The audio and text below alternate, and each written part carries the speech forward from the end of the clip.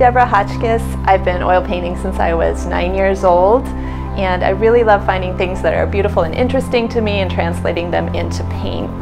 My subject matter has changed over the years. When I was younger, I really liked to paint faraway places that gave me a sense of wonder, and I really tried to explore through my artwork.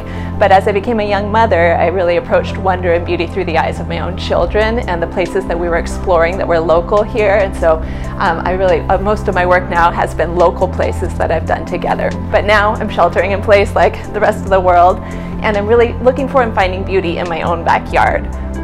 Starting to garden, planting fruit trees and flowers, and when I'm finding that beauty, I like to translate it into paint and create something that you could take home and have be part of your life and your beauty and continually bring you that sense of hope and wonder as well.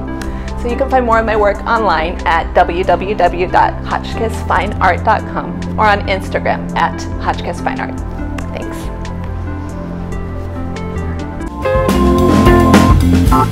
Thanks.